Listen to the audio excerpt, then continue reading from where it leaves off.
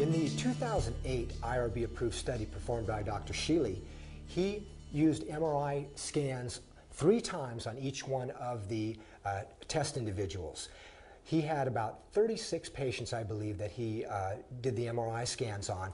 He performed 1 scan neutral with no device applied, 1 scan with linear traction equipment applied, and then 1 scan with the posture pump equipment, which uses EED technology, or expanding ellipsoidal decompression, known as EED. So the posture pump really isn't a traction device per se, it's more of an expanding decompressive piece of equipment.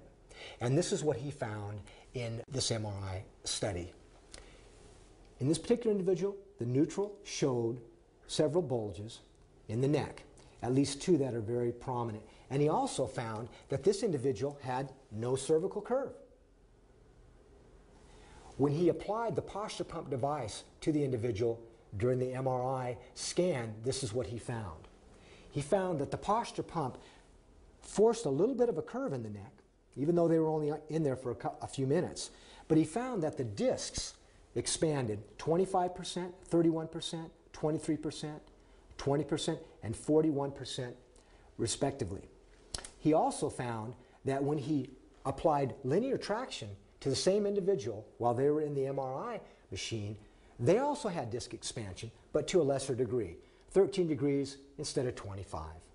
25 instead of 31. And this was pretty equal, about 23% at 4 and 5 on both individuals, but 12% for the linear traction, 20% with EED technology using the posture pump machine, and then 41% here compared to 39 with the linear traction. The overall importance, though, that he found, both devices did decompress the disc. However, the problem with the linear traction equipment was that we have lost the curve in the neck by pulling up on the head.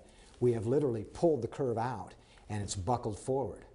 So even though we have some bulges that have disappeared and we've got some increase in disc space, we have unfortunately pulled the curve out of the neck. Using the posture pump equipment, we were able to separate the disc thoroughly from back to front. So when an individual is laying on the posture pump equipment, the force of the air going from behind the neck, pulling the joints apart, pries the joint open from the back all the way to the front, not just at the back like linear traction tends to do. So the biggest finding in this part of the study was the fact that linear traction, while it does a great job of pulling bulging discs back in, as does the posture pump, it does cause the neck in a lot of cases to lose the curve, because if you think about it, we're really pulling the curve out of the neck when we use linear traction. So posture pump, the new idea, EED technology, will bring a curve back to the neck, will separate the joint more thoroughly, and at the same time will not cause a buckling effect or the kyphotic forcing of the spine back as in linear traction.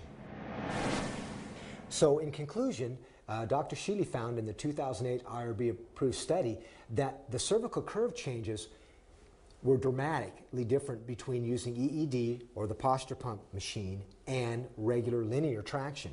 He found that in 26 out of 36 patients who were on the posture pump equipment during the MRI, and this was only for a few minutes, that 72% of them had a curve improvement. He found during linear traction that 83% of the patients lost some or all of their curve. Many of them were buckled back into kyphosis. So that was really the dramatic difference in the 2 pieces of equipment. What he also found was that in the changes in anterior subarachnoid protrusions, that both machines did a pretty darn good job. For example, EED, which is the posture pump equipment, we had almost 86% of the patients had 1 or more disc bulges drawn back in while they were in the MRI machine under the EED technology that we have via posture pump.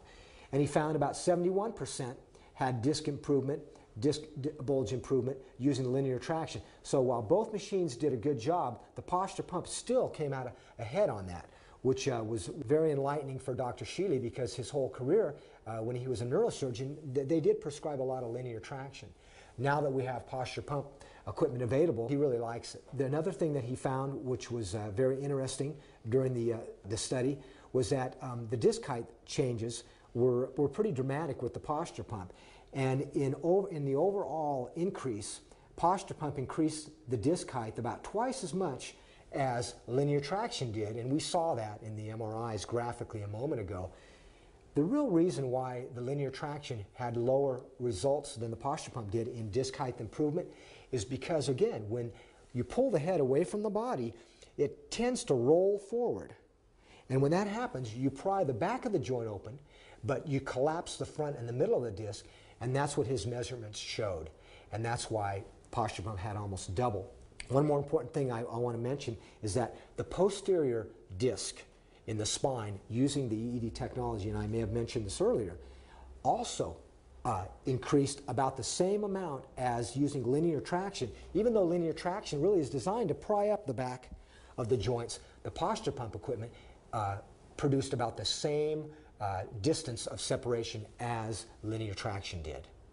Another interesting finding that he concluded after the 2008 study was that during EED, or the use of the posture pump equipment, the anterior disc space on average increased about 17%. Now keep in mind that many of the discs in the spine were not compressed to begin with. So it's only the ones that were really clamped down that you had the huge 40% changes. But the average change was still 17% using EED technology in the anterior portion of the disc. Using linear traction, which we've all used from time to time over the years, he only was able to get about a 3% increase in the anterior disc height. The center portion of the disc, he was able to achieve about a 10% average disc height improvement in the center of the disc using the posture pump, and with linear traction, only about a 4%. Now here's where linear traction did a good job. It increased the posterior portion of the disc about 19%, and the posture pump was right at 18.93%. So there's not much difference there. The difference really is in the center and the anterior portion, where posture pump really blew away the results compared to linear traction.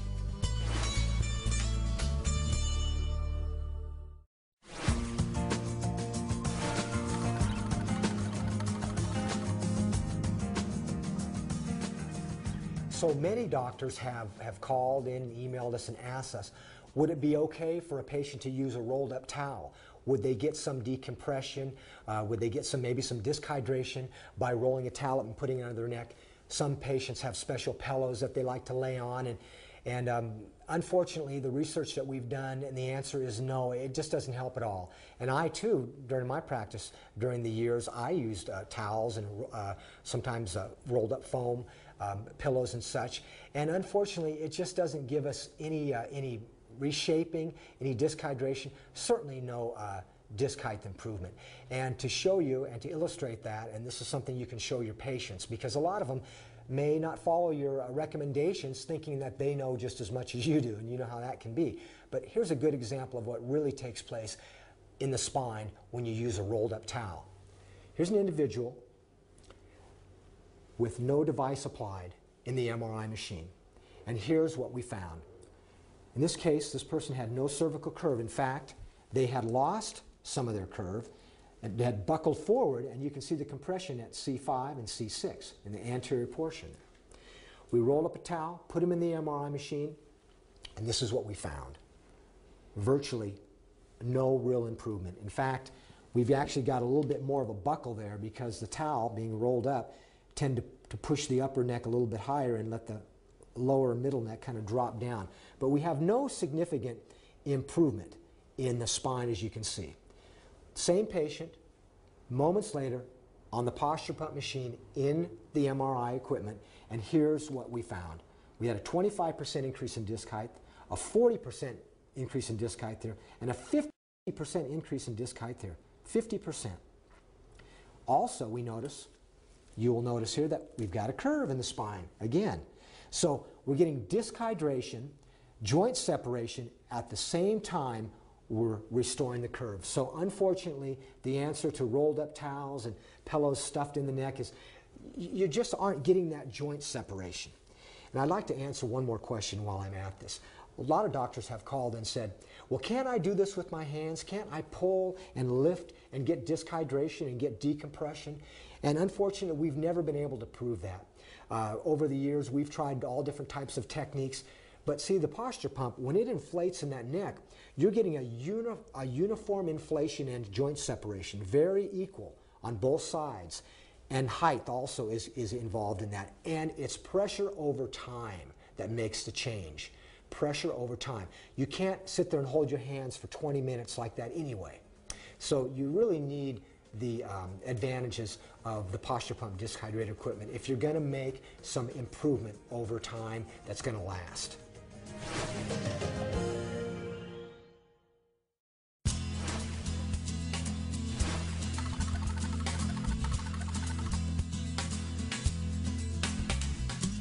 Many doctors have called in and wrote us and emailed us that they'd like to know some of the specific differences that the lower spine presents than the neck does, and how the lower posture pump machine works compared to the neck. And there are a few differences in the lower spine problems that we address that we don't see as much in the cervical spine.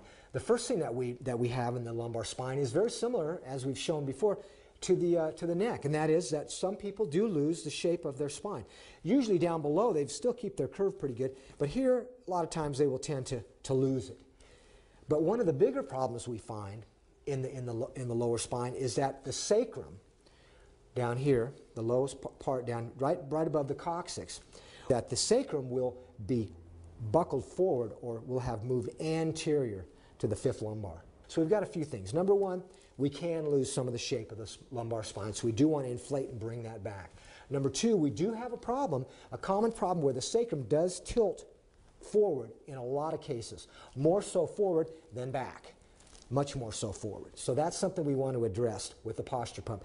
And then the third problem is we want to be able to find out if the person's spine is locked, where it's tilting one way, but the other way, it can't tilt in the lower spine, it's locked, so only the upper part will move. And that's what we're going to illustrate now using some x-rays. Now, this is what happens. Very commonly, if a person is leaning to one side, normally, and we're aware of this, the disc tissue will shift to the opposite side. That's normal. And if they lean this way, the disc tissue should shift to the opposite side, and that's normal.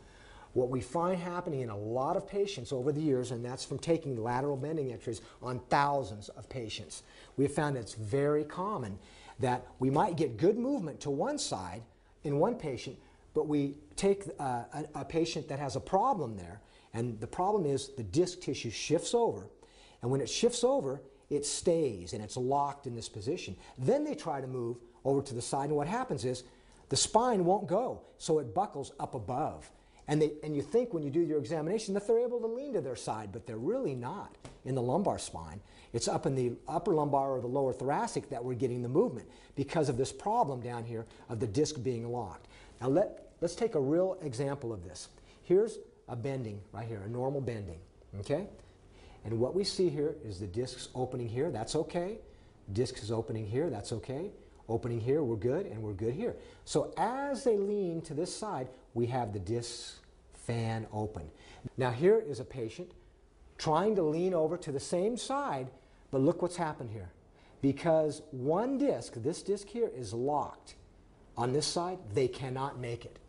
But if you were examining, you might think, oh, they're pretty good, they're making some kind of a lean, but what's really happening is that one disc is blocking their spine from making that motion. The reason why I mention it is because it's such a damaging problem. When you've got a disc that's locked over to one side, and you've got a patient, you know, maybe sports activity, maybe their daily activity at work, they're leaning over on that disc that's shifted. It's like leaning over on a grape. Eventually, that thing's going to explode, and you're going to have a ruptured disc there. And it's something that we can address with the Model 2000 posture pump, and I'll show you how to do that in just a moment.